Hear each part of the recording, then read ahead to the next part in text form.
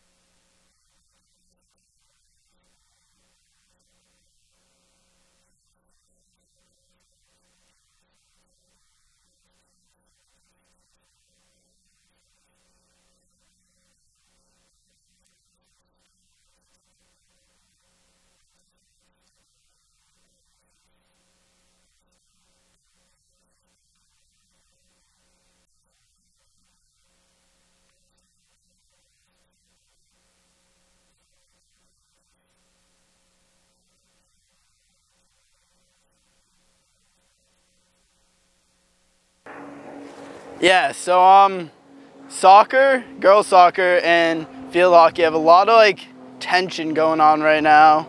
I mean, obviously field hockey's better. Just look at their statistics. They win almost every single game. Does soccer even win a game? I mean, I wouldn't know because no one really goes to their games actually.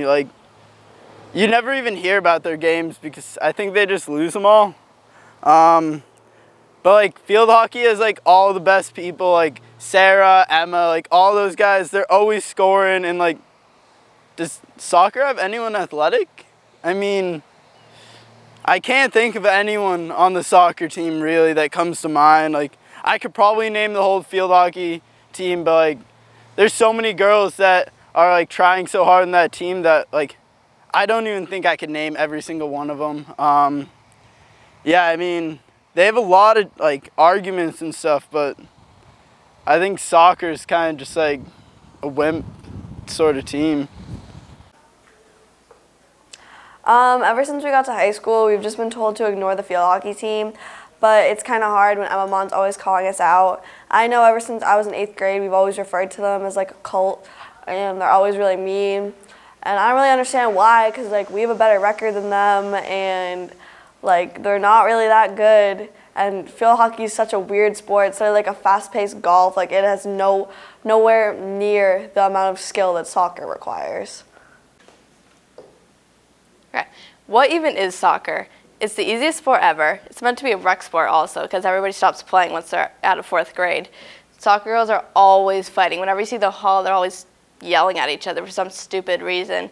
Hockey girls, we're the best. We get along and we support each other through everything and anything. And plus, we always win. Soccer loses all the time. Okay, I feel very threatened going into the locker room. On the daily, Sarah yells at us. And soccer is undefeated, unlike field hockey.